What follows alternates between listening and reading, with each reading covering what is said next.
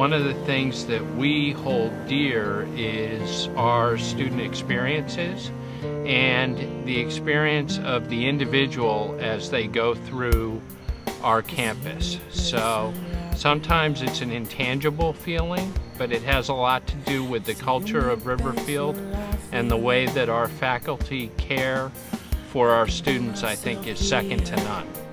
I can be myself here. I can be myself here. The teachers know every child and really reflect on individual child's needs as they are planning steps for investigations and planning their days. And that is vastly different from most schools. I was really nervous when I started Riverfield, but I expected good things because I had heard a lot about how the teachers really cared and how individualized the classes are. When I did eventually come, all my expectations came true, really. Every class that I had was really focused on me, really one-on-one, and it allowed me to better my learning and experience more than just facts.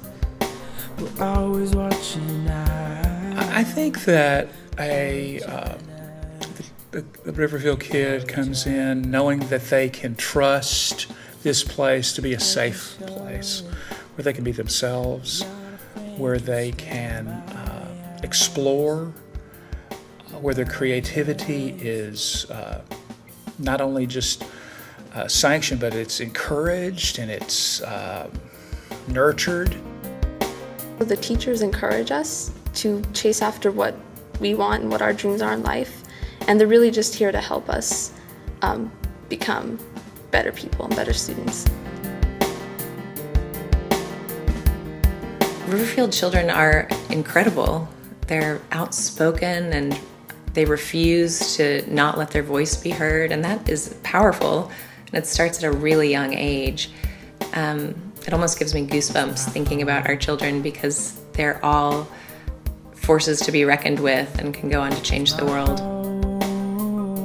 I think the really unique part about the Riverfield experience is just the atmosphere that the teachers, the campus, the students create for everyone, the inclusiveness of the individual, the safety that, I mean, this is my home.